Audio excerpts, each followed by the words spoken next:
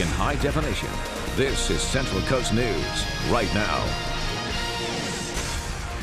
Tonight, familiar faces to Salinas PD arrested once again for prostitution. They say names like Tamika Joseph, Lanata Hernandez, Cesario Martinez, Carlotta Davis are names they recognized during prostitution stings.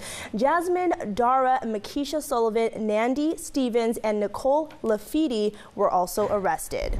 It's new information tonight on the problem we've been following since we first rode along on an undercover sting back in November. Good evening, I'm Jacqueline Tuala. Central Coast News reporter Brett Martin talked to neighbors in the problem areas who say cops aren't the only ones who recognize those who were busted.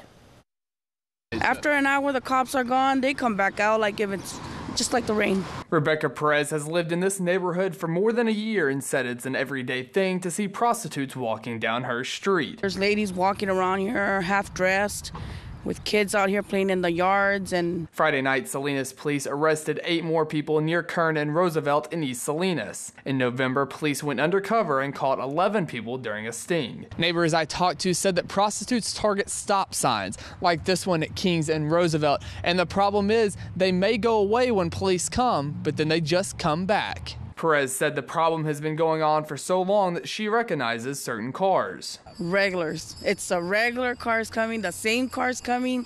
I mean, you see, one week you'll see this car passing by, the next week you'll see it again. And women. You'll see the same girl for maybe 3 weeks, and then in 3 weeks you see new girls again. I spoke to the owner of Rex Motel on Kern Street, and she said it used to be a bigger problem than it is now. But Perez disagrees. They'd be lying because, they could say it's not, but where are they going to get the rooms? And she says it's hard to explain to all the children in the neighborhood. You're going to explain to a 5-year-old what this lady is doing half naked outside on the street. Brett Martin in Salinas, your Central Coast News. And all 8 of those arrested were booked into the Monterey County Jail on prostitution charges and various others, including violation of probation and possession of narcotics.